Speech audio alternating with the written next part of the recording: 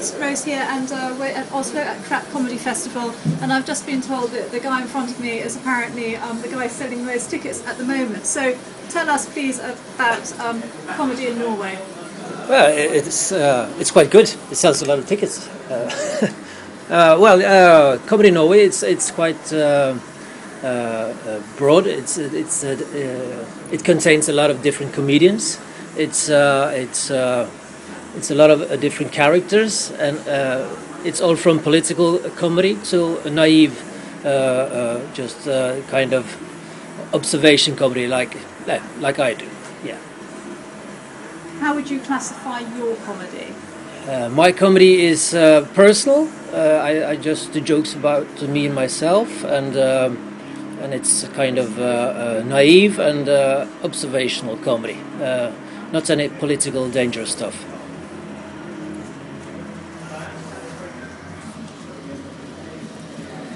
What do you think about comedy in Norway at the moment?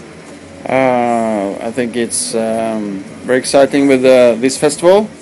I think the comedy in Norway is developing from the mainstream that we have a lot of, I think, and to the more alternative scene.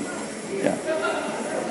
Do you think that the alternative is gaining momentum because of the economic state of things? No. Why is it then? I don't think it has anything to do with it, actually. I just think it has to do with these individuals that are starting this festival. We have this festival just because the three guys started it, and if they hadn't done it, anybody else wouldn't have it. So, yeah. It's because of them, I think. They should be proud. Yeah. I feel humbled. Yeah, I feel, oh my God. Yeah. Hello. I remember your set really well. You were like fast, strong, young, out there. Yeah, I'm pretty. I have not made it yet. Like the most I've gotten paid for stand-up, doing stand-up is 4 beers. So yeah, I'm not selling that many tickets, but it's fun. You motherfucker. It was me when I started. Yeah. In your age, how old are you? 24. 24. Okay, yeah. And when Dagfinn was 24, he was in a kind of same position as you now, but he didn't have the same, perhaps, chances. Like No, not so many. no, not so many stages. So what can happen? It happens. The main thing is to work hard, and Dagfinn is one of them. Perhaps the comedian that works hardest in Norway, I guess. He goes to job every morning, 8 o'clock, and works to 5. Okay, but yeah, but that's the sense. Not 8 o'clock, I think. Okay. But still, it's you can. It's good to see young comedians like you, but young. I mean, you can have 5 children or 2 children. I don't know, but I don't. 5. 5. Okay. But you got a good attitude, I think. Yeah. Thanks. Yeah. When did you make it? When I made it.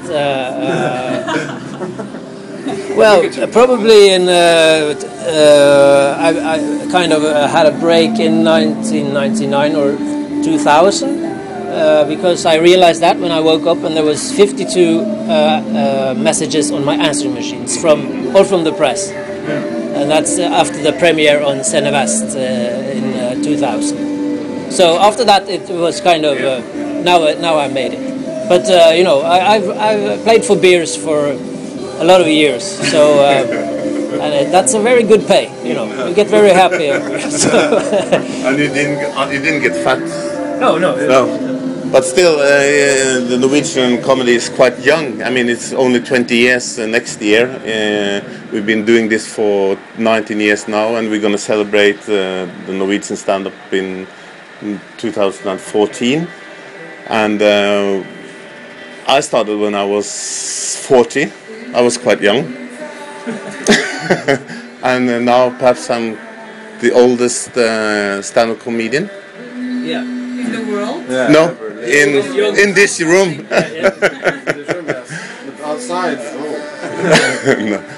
But still, it's been good to I've been running a stand-up club for 20 years, and it's about 100 members, and we try to get new young people up on the stage, and we try to introduce them for stand-up and give them the chance to be on the stage, and that's the most important work we can do, I think.